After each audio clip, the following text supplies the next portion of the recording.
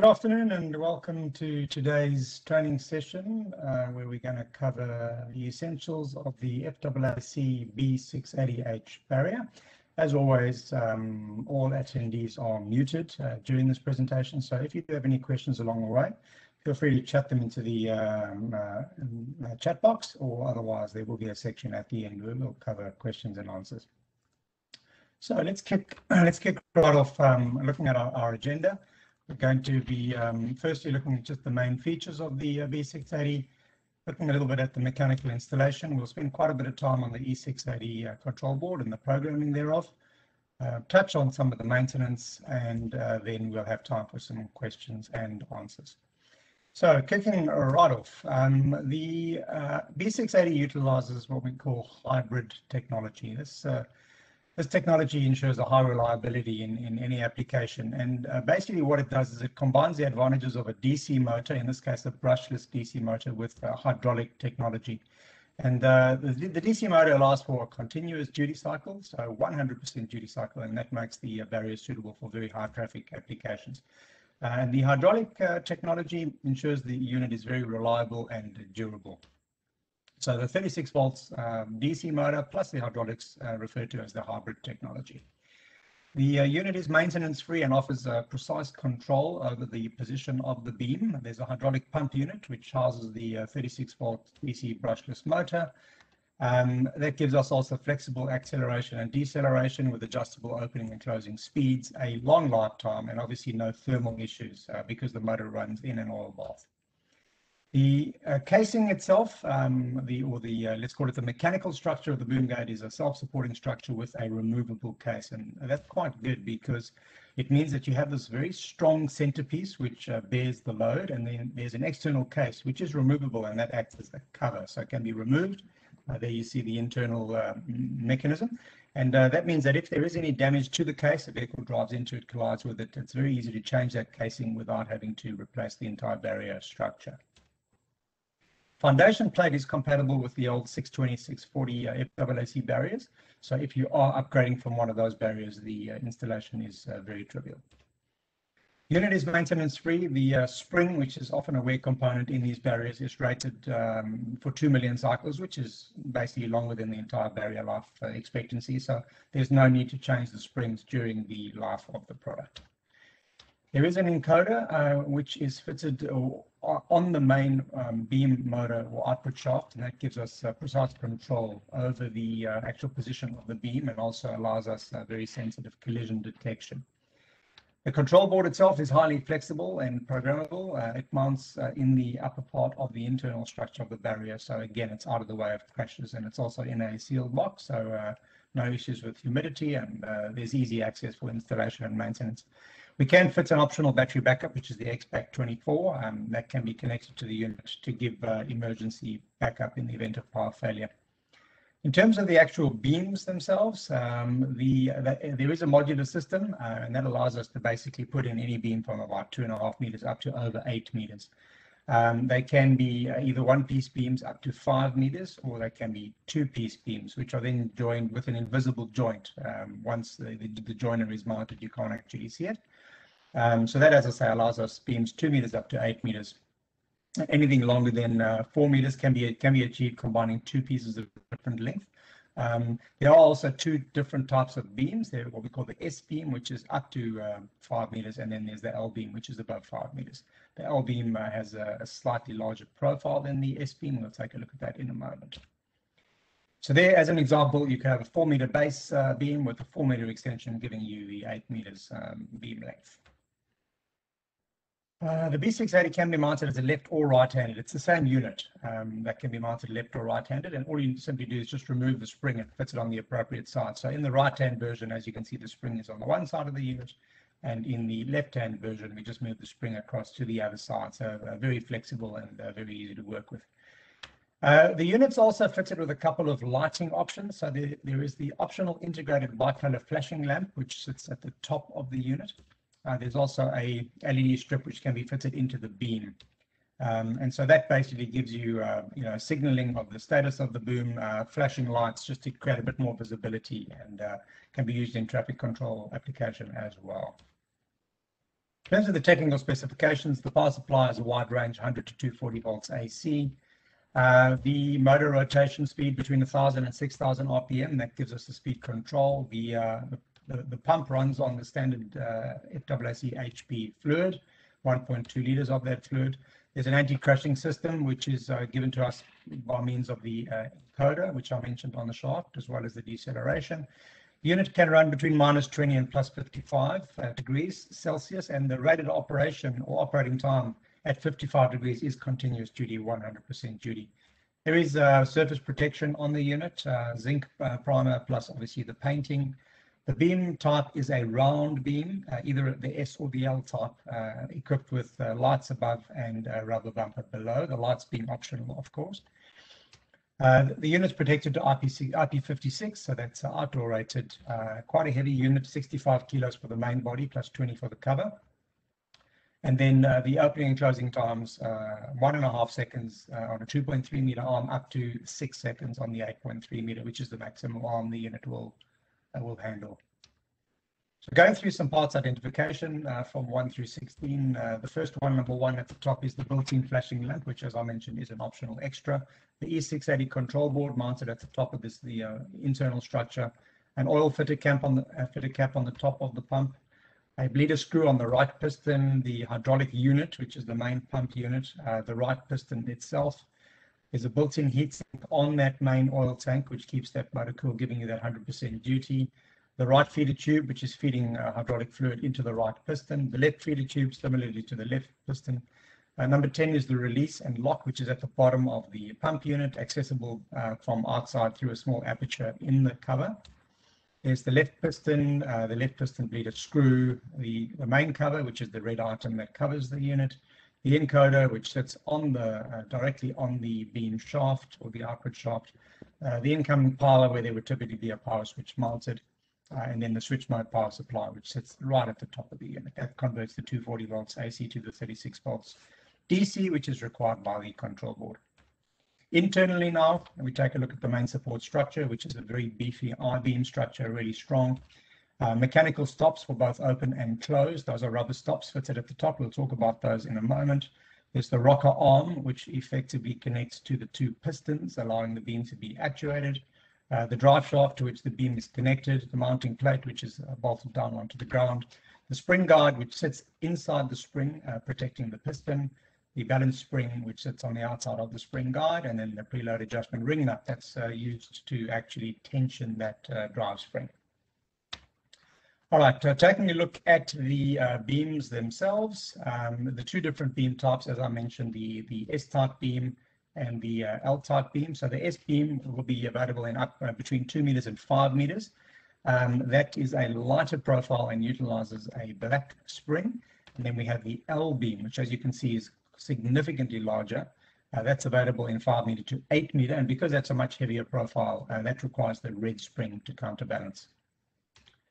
So installing the foundation plate, 2 mechanisms basically for installation. Either you're going into existing concrete hardstand, in which case you would bolt the foundation plate directly down using some chemset anchors, or alternatively you are going to cast a pad. So basically, assuming you are casting the pad, you'll assemble the foundation plate with the J hooks, which will secure into the concrete. You'll lay the conduits into your formwork, ensuring they come out obviously in the desired slot. You'll cast that concrete, you'll mount the foundation plate into the concrete, level it, and then obviously wait for the concrete to cure. Once that concrete is cured, you'll then bolt your boom gate down onto that base plate using the 4 mounting studs and obviously the washers, lock washers and bolts. Very, very straightforward installation, mechanical installation. Next step, you'll remove the vent screw, which is located on the top of the pump unit next to the oil cap. That breather screw must be removed and ideally stored somewhere, maybe in a little Ziploc bag with the unit, just in case you ever need to return that to the factory. You'll close that up to prevent oil leakage during transit. So there's the breather screw highlighted in red. Left hand versus right hand. So we define left and right by looking from inside the property out. A right hand boom gate closes to the right, the beam, and the left hand closes to the left. So as you can see, note the position for the springs on the right and the left hand, highlighted with the red arrow. So that's all that you change The spring is always compressed when the boom gate is lowered. So you just need to determine, am I right hand, am I left hand? Obviously, you just do then the spring installation on the correct piston. The pistons on either side, incidentally, are identical within the unit. So looking at the rocker arm now, this is the arm that's actuated by the pistons and thereby drives the actual beam up and down. As you can see, the end of the piston is held in place by a bolt with a washer and a nut. And we start off by setting that rocker arm horizontally. We remove the bolts from the pistons on the beam side and remove the piston. We then fit the spring to the appropriate side, and the spring is very simple. You just insert the white spring guide first. That protects the piston and guides the spring over the piston. You then drop the spring over the spring guide and fit the tension adjustment nut ring. And just pay attention to the direction that nut ring is fitted. As you can see in point 1 above, there is a cross through one of them. So there's only one way around that spring goes. So once that's fitted, we now have to determine where do we connect the end of that piston to the rocker beam. And there's, as you can see, a total of 6 potential mounting holes, starting with number 1, which is at the center of the unit, moving up to number 6, which is at the end of the unit. So we need to identify the correct fastening hole from the balancing tables, and we'll look at those balancing tables in a moment. When you've determined the correct fastening hole, you'll reinsert the bolt and tighten the nut, obviously fixing the piston to that appropriate hole. And then on the opposite side of the balance beam, you'll fix the second piston to the same number fastening hole and secure it in position. So quickly take a look at the balancing tables. These are found in the installation manual, and they're very clearly marked as balancing tables, as I've highlighted with that red block. It is important to note that there is a second set of tables inside the unit, which are configuration tables, which look very similar. Do not mix the two up. That's why I'm highlighting here. These are the balancing tables. So the balancing tables will have two tables. There's a table 2, which is for the S or the shorter profile, which runs up to the 5-meter arm. And then there is a table 3, which is the L profile. So we'll just focus at this stage on the S profile. And how do we use this balancing table? Well, very simply, on the left-hand side is a column of what accessories are fitted to the beam, either no accessories, lights, etc., etc. And the top row shows the length of the beam arm, or sections of length on the beam arm. So let's just say we've got a foot mounted at the end of this beam, and it happens to be 4 meters long. We just extrapolate down, across and down, and we see that the correct balancing point for this arm, for this S arm, with 4 meters long with the foot, will be hole number 6, which is the outermost hole in this particular case. So as you can see, the table is really very easy to use. There is a second table, table 3, which I'm showing here, which runs, as you can see, along the top, 5 meter up to 8 meter. They for the L beams, or the heavier beams. Exactly the same principle applies. Just note that some of the blocks on these tables have diagonal lines through them. What that means is you cannot use those options. So for example, if you have a skirt and a foot and lights, you cannot use a boom arm that's 7.5 or 8 meters long. And also, if you have a boom length that's somewhere between the two values in that top row, just choose the one that's closest, or choose the value that's closest to the length of your arm. All right, so fitting the beam itself, the unit is shipped with a small protective cap over that spline, so just remove the cap, throw it away. You will fit the boom mounting plate, again noting the correct way to fit it. From the diagram, you can see figure 2 shows how not to put it on.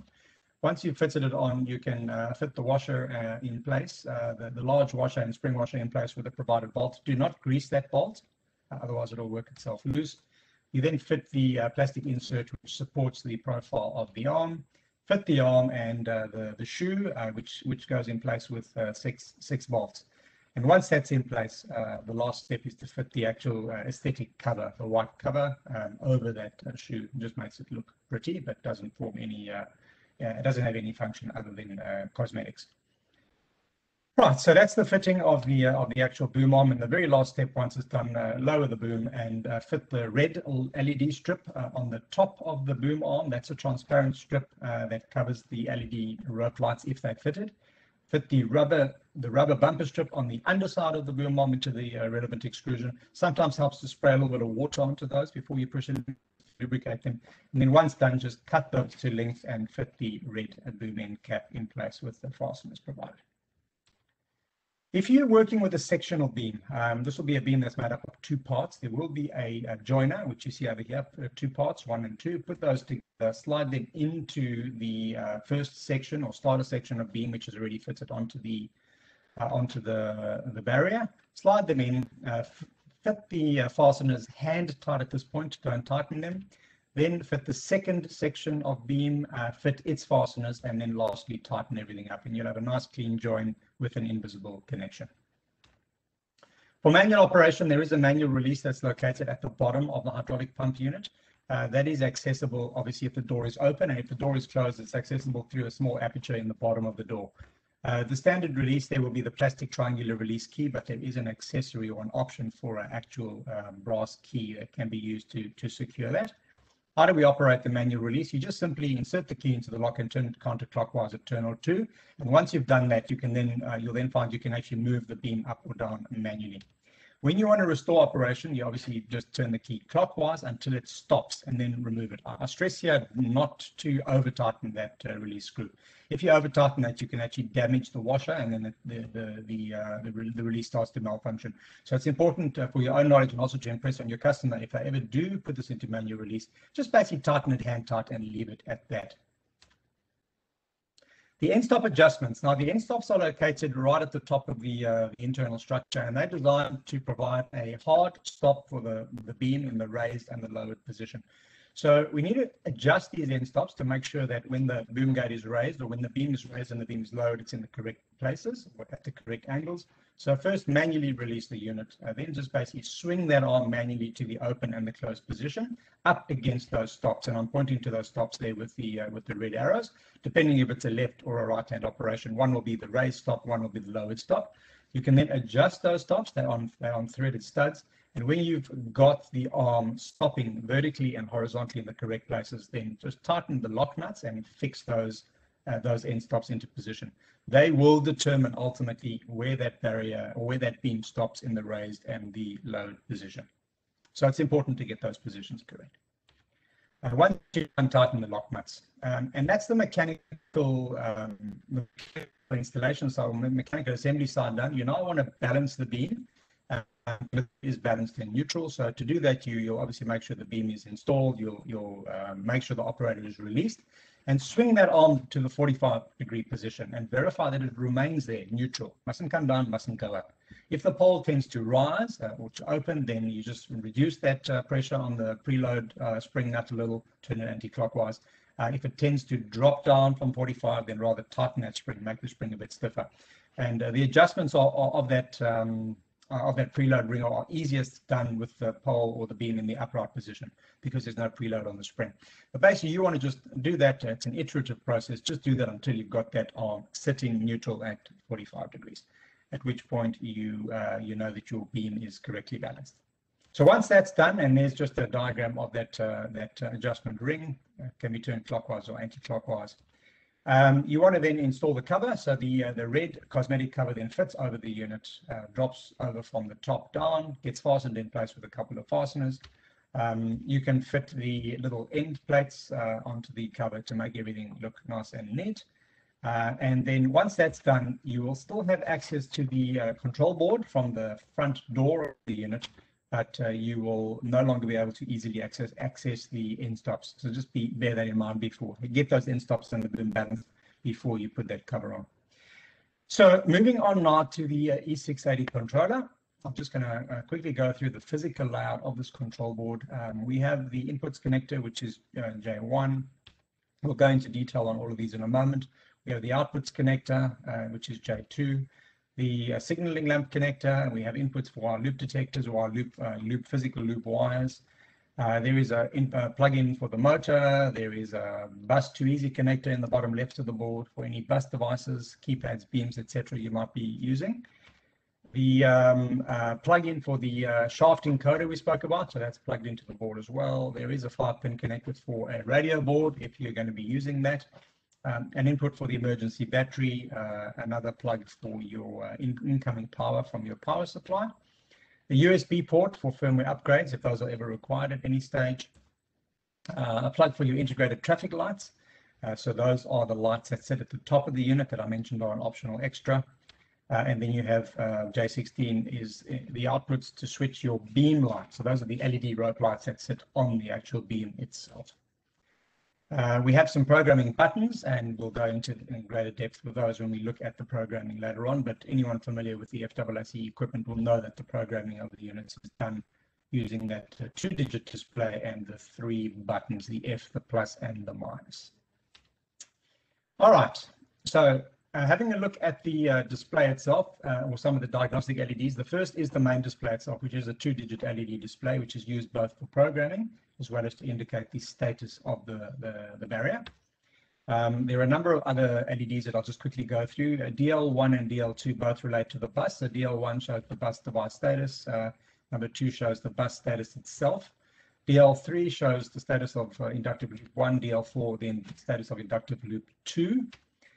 We have a board failure signal, so that's if the board itself actually goes horribly wrong. That'll be indicated as the encoder status is indicated on DL7, the board power supply on DL9.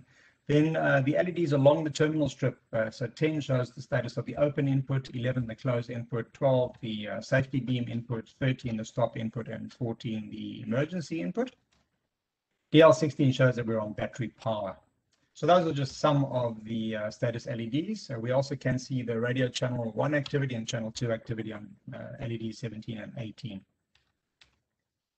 All right, so in essence, this is just a quick overview of the wiring of the unit. You can see there's a couple of normally open connections to open and close, and some normally closed connections connected to the FSW stop and alarm inputs. Also, 2 inductive loops are shown connected here, as well as some lights on outputs 5 and 6 on the top right-hand side. All right, so looking in a bit more depth at the inputs on the control board itself, we have the main terminal strip J1 showing the open input. Now, the open is a normally open contact going to terminal 3, and that's basically an input which commands the boom gate to open. So in most cases, in all cases, they will open the boom gate. And in some cases, depending on the operating logic, it could close it as well with subsequent press. But the open is typically looked at as an open input. We have a dedicated close input, also normally open, and that's basically any pulse generator which will close the barrier when it's joined or linked to the negative or the common. So that is a dedicated close input. Then we have FSW. Now, FSW is really designed for a closing photocell, and that's where you want a photocell across the entrance to prevent the boom gate from lowering onto something in the way. This is a normally closed input, okay? So it is important to note that normally closed, and if that's not used, we do have to link it to common. So if there is no closing safety device connected, you must bridge that FSW contact to ground.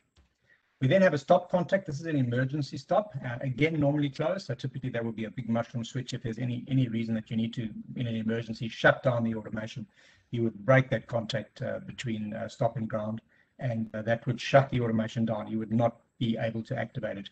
Again, if stop safety devices are not connected, you need to bridge that stop terminal to the ground terminal. Emergency contact terminal number 7. This is an emergency input which will always cause the barrier to open. So this is, for example, in the event of fire, evacuation, etc. It effectively has a higher priority than any other command. So regardless of whatever other command is on there, the emergency will always open the boom gate.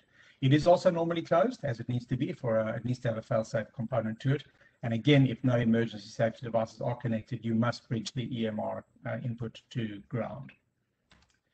Lastly, okay, your ground, which is available on 8 and 9, that's obviously the negative for all your signals, as well as the negative for your accessory power. The 24 volts plus 24 available on terminals 10 and 11. That's for your power to your accessory. So 24 volt DC power, and that'll allow or supply up to 800 milliamps, of auxiliary devices. So just be sure that whatever auxiliaries are connected are not exceeding that 800 milliamps maximum capability. All right, so just a quick summary for your safety devices. If there are no safety devices fitted, you must have links between 5, 6, and 7. So in other words, your FSW, your stop, and it says alarm, but it's actually your emergency input. They all need to be linked to ground if there are no safety devices fitted. If you were to connect a closing PE beam to FSW, it'll be connected as shown in the diagram. The transmitter is simply powered off 24 volts and ground, and then the normally closed contact of that PE beam receiver is linking the ground through to terminal number 5, which is the FSW. All right, let's take a look at connector 2 now, which are the outputs. This unit has a number of outputs. So outputs 1 to 3 are all open collector outputs. That means that they basically switch an electronic negative out, and they can control devices 24 volts up to 100 milliamps. So typically, if you're using any of those three outputs, they would be used to drive a relay contact or a relay coil, and then that relay contact could be used to switch any other devices, lights, building automation, status inputs, etc. But those are electronic outputs. They are not relay contacts. Electronic outputs, they switch a negative out when they're active, and the actual function or when they switch that negative out is set up in your advanced configuration, and we'll look at that later on in the board programming. But just once again to reiterate, they will switch a negative to a 24 volt DC device, and they will sync up to 100 milliamps. Output 4 is a relay output. So this is a true relay output. It's an actual relay contact. You can also set it to be activated under a whole lot of options, which we'll cover in the advanced configuration.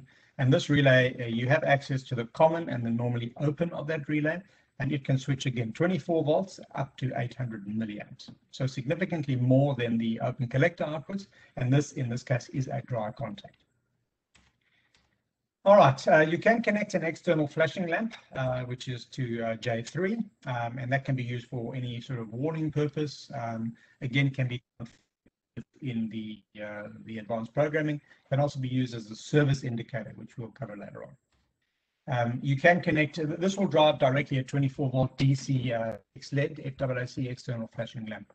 If you want to, for example, drive a 240 volt lamp, you'll need to use this to drive a relay, and then use the relay to drive the 240 volt lamp. This is not controlling the integrated flashing traffic light, by the way. That traffic light, or that integrated light that sits at the top of the unit, that's controlled directly from J15, connector 15, and plugs directly into the control board. Does not go into this lamp output. If you're using loop detectors, the loops will be connected to loop 1 and loop 2. Loop 1 is set up as an opening loop, a free to exit loop. It will only open the barrier if activated. And loop 2 is used as a safety/closing loop if that functionality is required. As regard the loop detectors, the control board does have 2 built-in loop detectors. Our customers tend to sometimes use these onboard loop detectors, sometimes use external detectors. There's nothing wrong with you using external loop detectors. They just obviously wired in through the normal inputs on the control board and not directly to the loop 1 and loop 2. Loop 1 and loop 2 are basically connectors for the physical loop wire that is in the ground. So you would run it out of the ground, you would twist that feeder cable and fit it into loop 1 or loop 2, depending on the functionality that you want. The motor itself connects to J5. There is a rapid connector for connecting that motor. What is important to note, and we'll touch on it in a moment, this motor has 3 wires, which is quite unusual for a DC motor, but the reason for that is it is in fact a brushless DC motor, which means it's a 3-phase DC motor, has 3 wires. We'll talk about those wires in a little bit more detail later on, but note that there are in fact 3, not 2, as you would expect with a DC motor. Your next connector is for your shaft encoder, and that plugs into J7, and that's the absolute encoder that sits on the actual output shaft of the unit and measures the angle of the beam. So the unit knows exactly where that beam is at any given point, and that gives us obviously the really accurate control over beam position as well as collision detection. Radio receiver, the radio receiver, a 5-pin radio receiver can plug directly into the board. If you're using a 2-channel receiver, you can use your remote controls to command open and close on the unit. If you're using a single-channel receiver, it'll only be able to command the open command. Just note, if you are plugging radio receivers in and out, or any other devices in and out for that matter, you should always have the electrical power cut off the board. If you're using an emergency battery, it plugs into jumper 12. It's the standard XBAT24 that we use on a number of our other products, but there is an interface cable that's required that is ordered as an accessory when ordering the battery backup. This is designed as a battery backup and is there again, as I mentioned, if there is a power failure, it will continue to operate the boom for a period of time. It's not the boom guide is not designed to work off that battery permanently. The battery is in fact 24 volts, whereas the boom gate itself runs off a 36 volt power supply. All right, the power supply itself plugs into J13. What is important to note is that's already pre-wired, but terminal number 1, which is the earth terminal, must be connected to the system earth by the installer during the electrical connection operation. So just please take note that there is a requirement to make that earth connection. Flashing traffic lights, if fitted, these are the traffic lights that fit, again, optionally at the top of the boom gate. They plug into Jumbo J15, and that can be used to basically signal barrier movement or give a red or a green light, depending on how you set it up in the advanced settings. And lastly, J16 is the outputs to the rope lights or the LED strips that go inside the boom arm. There are two outputs there. One controls the red and one controls the green. And again, that can be set up to be changed, to turn green, for example, when the boom gate is fully raised, etc. We set that in the advanced programming, which we'll touch on a little bit later. All right, so programming itself is done through the two-digit display and the three push buttons, the F, the plus, and the minus. I'm not going to go into too much detail of the F plus and the minus, because if you've worked with FWC equipment, you'll be familiar with that. But just to touch on it, the F button basically puts us into programming mode and selects the function we wish to program. And the plus and the minus buttons allow us to change those program values to the desired settings. The E680 actually features three programming levels. So you'll be familiar with basic programming, which is on all operates. You'll also be familiar with advanced programming, which is typically the second level programming.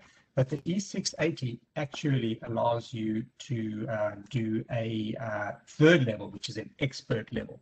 And the expert level requires an understanding of what's going on behind the scenes. We will touch on it briefly towards the end of the presentation. All right, let's move along now and look at our basic configuration. So the first time we press the F button in basic configuration, we will see CF shown on the display, which is the configuration of the barrier. And the configuration options run between 01 and 06. 01 is for the minimum mass, in other words, the shortest beam, and 06 is for the longest beam. So it's important before you start operation that you set the correct value for this configuration, because if you set, for example, a 01 configuration for an 8-meter barrier, the barrier is going to run, or the beam is going to run at very high speed, and that can cause damage to the unit. So you want to be sure you do select the correct configuration. And those configurations are determined from some tables. And I'll show you those tables. And these are the tables that I referred to earlier as being very similar to the beam balancing table. So not to get the two mixed up. The default value for configuration is 06, which is maximum mass, which means that the default of the unit is for the longest possible boom arm, and that's done purposely to ensure that the barrier is running at minimum speed, just in case it has the longest arm fitted. So if we have a look at the default selection tables, this table looks very similar to the beam balancing table, which I showed you earlier. The difference here is it's clearly marked default selection tables. And once again, it refers to both the S and the L profile. So the way we use the table, and I've got the table shown here for the S or the shorter profile. Let's just say we're working with a 4-meter beam, and on the left-hand column, we've only got lights fitted, so there's a light rope.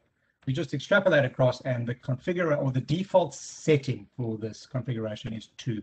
So we would set 2 on the configuration, and then we would proceed. And that will automatically set up the speeds and the powers correct for a 4-meter arm with lights fitted. Does that all for you? Don't have to worry about it.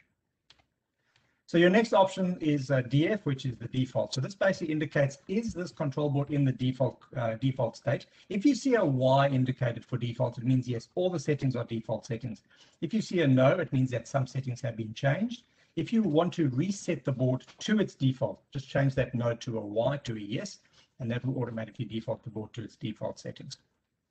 Next option, CT, that just configures whether the unit is a master or a slave. One option with the B680 is we can run 2 of them together as a master slave. So for example, you have a particularly wide driveway. Let's say you've got a 12-meter driveway. You can put in 2 6-meter barriers on either side, tip to tip, and you can configure them as master slaves so that they both open and close together and thereby control that larger entrance. The default for the unit is MA, which is master, because most barriers are used singly in master mode, but it can be changed to a slave barrier, and we'll touch on that as well a little bit towards the end of the presentation.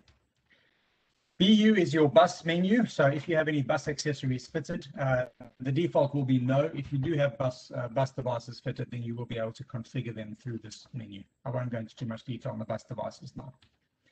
Next option is your operating logic. Now, there's a number of operating logics that are offered with this product, automatic logic, semi-automatic parking, etc. How these logics function is covered in the manual in quite a lot of detail, and I will cover that very briefly towards the end of the presentation.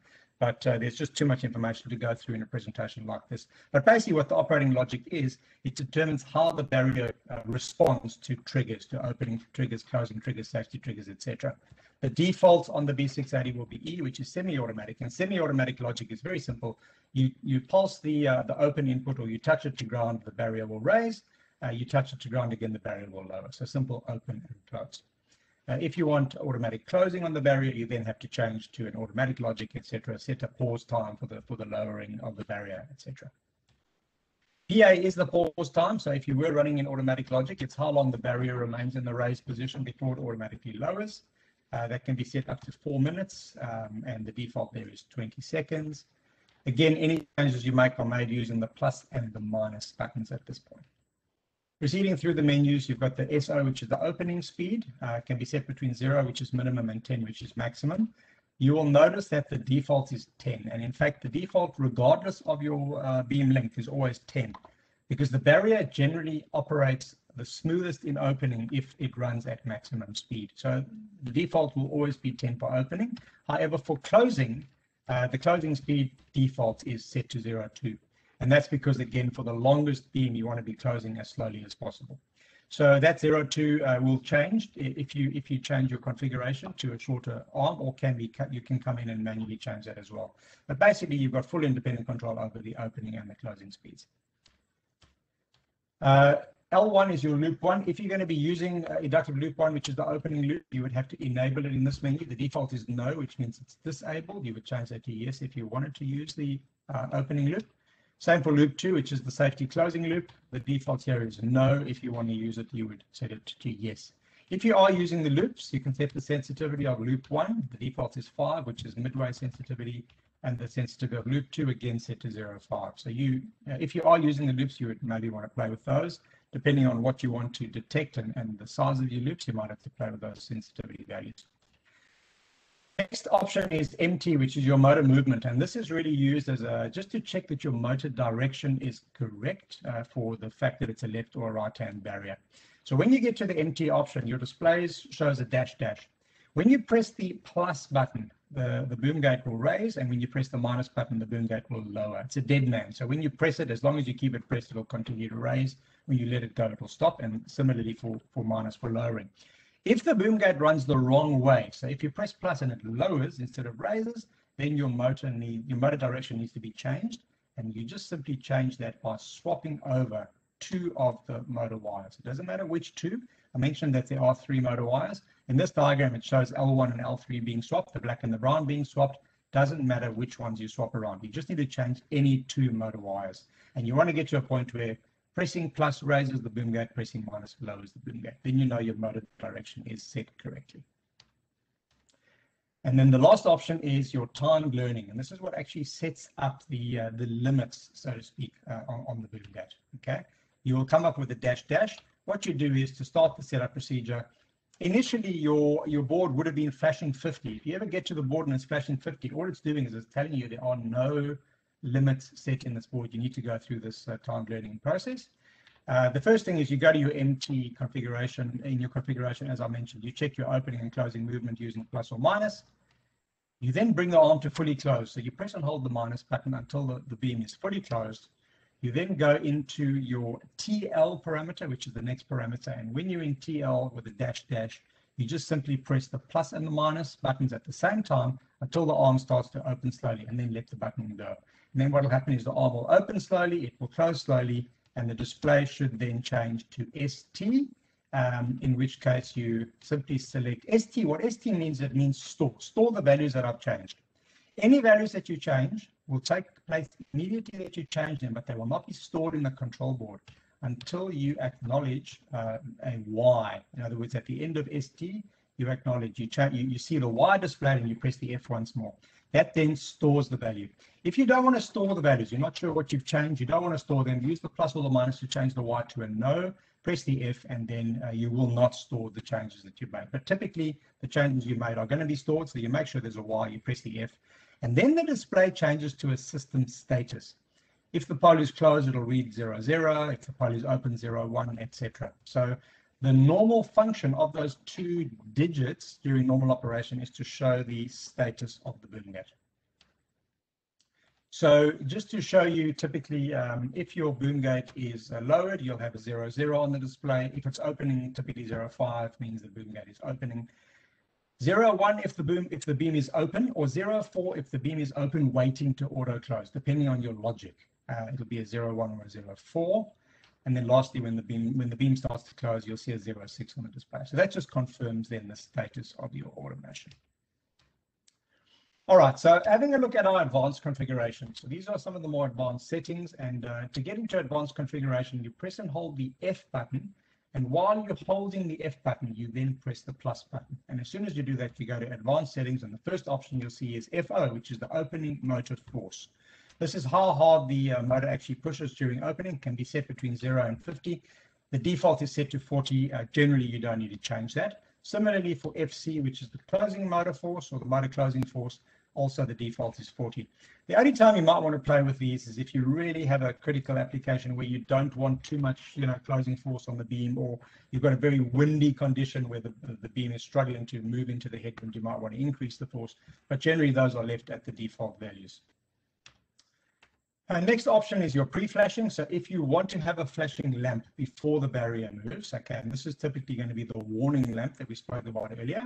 You can set whether you want no pre-flashing, which is the default, whether you want the lamp to flash before each movement, before each closing movement, before each opening movement, or only at the end of the pause.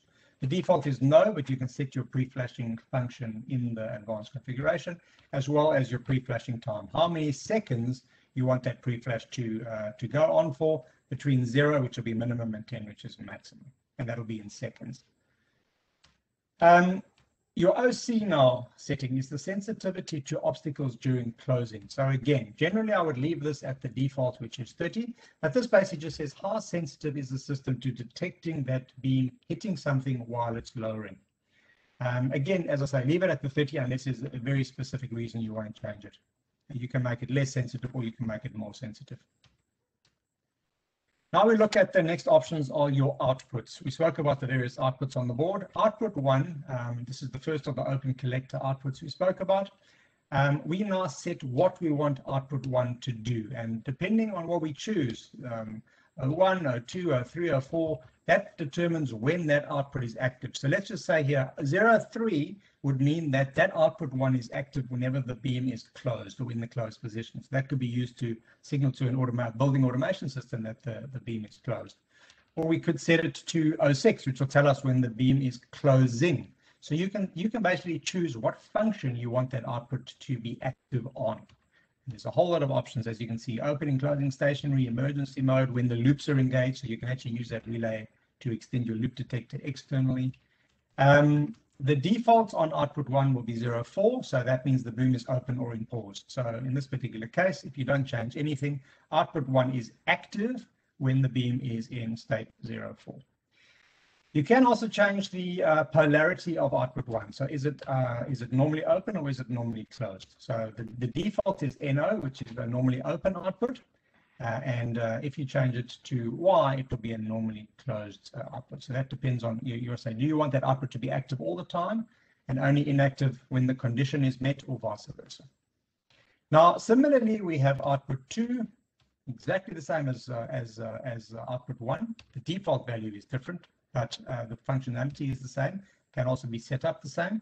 The same for output 3. You can choose what function you want and whether it's normally open or normally closed. And then when we come to output 4, the difference between output 4, as we mentioned, is output 4 is actually a relay output. So we have a dry contact, but again, its function can be set up using the advanced programming as well as its polarity, exactly as outputs 1 through 3. We then have output 5 and output 6. Now, output 5 and output 6 are in fact the outputs that drive the beam lights. So those will automatically get set up, for example, to change your beam lights to red when the beam is down or lowering, and green maybe when the beam is in the raised position. So again, you can set those up as you wish. And then lastly, we have output 7, and output 7 is the integrated flashing light. That's the optional light that fits in the top of the unit. And output 7 basically determines how you want it functioning. You can choose 01, which is traffic light mode, or you could choose 02, which is a flashing lamp mode. So in traffic light mode, the lights at the top of the unit will be green when the unit's open, and they'll be flashing red when the barrier is moving. In flashing lamp mode, they'll basically flash red whenever the beam is moving, and otherwise they'll be off in all cases. So output 7 allows you to configure how you want that that flashing light, that optional traffic lights to work. We have an option called service request. Very few people use this, but what this does is it allows you to set up a warning light to come on after a certain number of barrier cycles. And the idea here is that it warns the end user that he should book a service. So you might say that after every 50,000 cycles, you want this warning light to come on, and that can be set up under the AS menu. So the default is off for the service request. You can turn it on, and if you turn it on, you can specify how many thousands of operations and then how many hundreds of thousands of operations must be done before the warning light comes on for the service. If you don't use that service indicator, you can always actually go in and look at these values for thousands and hundreds of thousands, and that will actually tell you how many thousands of cycles the barrier has done. So it's quite a useful indication of how hard your barrier is working if you're not using it as a service indicator for service request. And then the very last option again is the ST, which is to store the values. You must select yes if you want to store your changes, and then once again the display will change to your barrier status. Okay, lastly, the expert configuration. I did mention there are 3 levels of programming on the E680. Expert configuration is the last one. Now, expert configuration is basically jumps very deep down into the operation of the board. So you really want to understand what you're doing before you make these changes, because expert configuration allows you to make changes basically to the different types of logic on the board. So as I highlight in red here, before making changes at this level, be certain the steps you wish to change and their effects on the automated system are fully understood. So you need to know what you're doing when you go in here. And to get into expert configuration, you basically are going to press and hold the F button, and while you're holding the F button, you're going to press the plus button for approximately 10 seconds.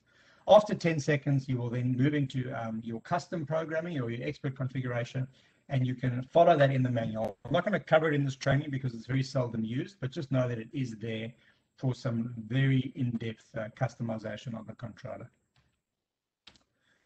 All right, so just give you a simplified startup. You get in, you get to site, you've done your installation, you've got everything mechanically balanced on the boom, you've set your end stops. You want to just basically check that the operator's in the closed position, ready to open before you set it up. You want to note that your FSW stop and the EMR lights are all on, that those normally closed links are in. You want to make sure your open and close LEDs are off. And if that's the case, then your inputs are all wired correctly. Make sure your bus status is green. And you're pretty much then ready to run your setup. If you haven't made sure of all these previous conditions, then it's possible your setup might not run. So that's why we mentioned those first. So you'll do your setup procedure, you'll get into your MT mode in your basic programming, you'll check the open and closing directions, you'll drive the barrier all the way down to the lowered position, having changed the motor wires if that was required. Then go to the TL parameter, press and hold the plus and minus buttons, and your boom gate will run through its automatic setup, following which it'll end at 00 in the closed position and your boom gate is ready to operate.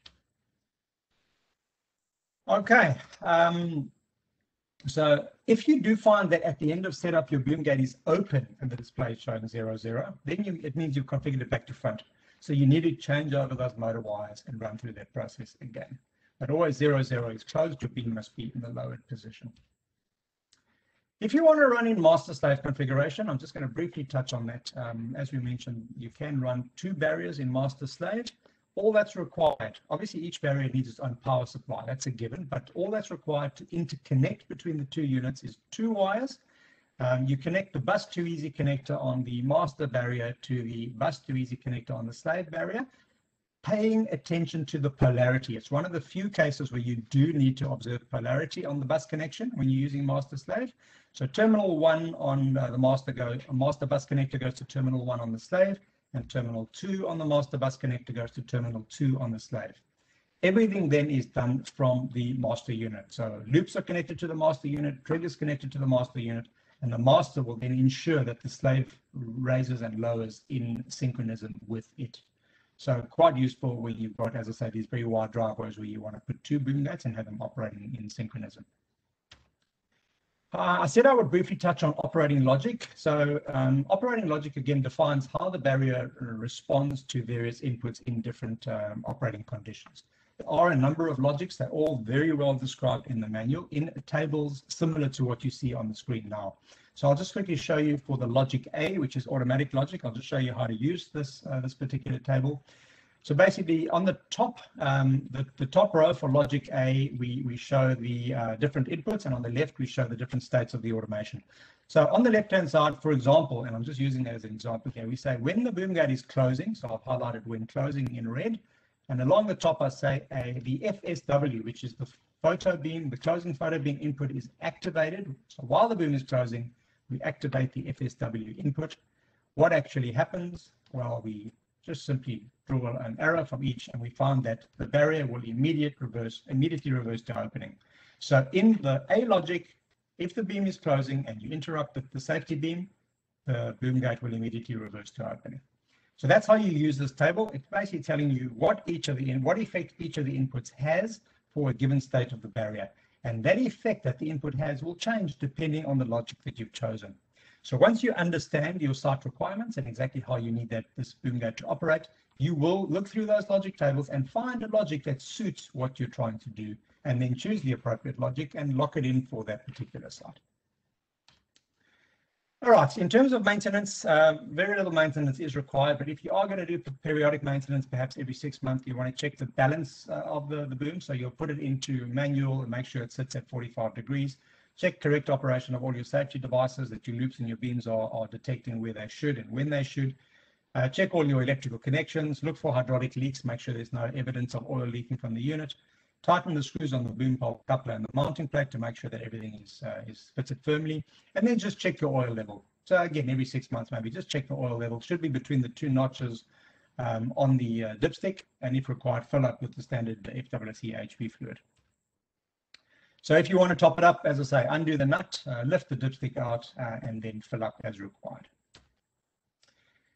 Okay, air bleeding. From time to time, you might find that you do get air into the system. Perhaps during transit, the unit was shifted around a bit. Perhaps there's been a leak and some air's introduced itself in the system. Once you've corrected the leak, I'm just going to talk you through how you do bleed air out of the hydraulic system. So the products are typically bled of any air when you get them from the factory. So you shouldn't need to do this. But if you do find that the pole movement becomes irregular, so it's very jerky, you might want to just make sure that there is no air in the system. So to bleed the system, you want to electrically operate the barrier. So basically trigger it up, trigger it down. When it's fully open, okay, you'll slightly loosen and then tighten the bleeder screw on the piston that's shown now with the arrow. So in other words, the piston with the spring. So open the unit fully and then slightly release that bleeder screw on the piston with the spring, and just open it until you see some fluid draining out. As soon as you see that fluid coming out, any air that's in there has now been cleared from the system. And then similarly for the other piston, lower the barrier, so fully close it, then slightly loosen the bleed screw on the piston without the spring till you see some fluid running out of it, and then retighten it, and that would have released any air. You might need to do this a couple of times, operate the barrier up and down, bleed. You just do that a few times until you get a smooth operation of the piston. If you've done that and the piston's still not operating smoothly, there may be some other issue at play, in which case you might want to just check your motor forces, your motor speeds, etc., to get that movement correct. All right, so that brings us to the end of our presentation. We've got an opportunity now to ask any questions if you've had them. I'm going to just quickly unmute everybody, and right, so you are all now unmuted. So any questions that you do have, now is an opportunity to ask them. So I am all ears.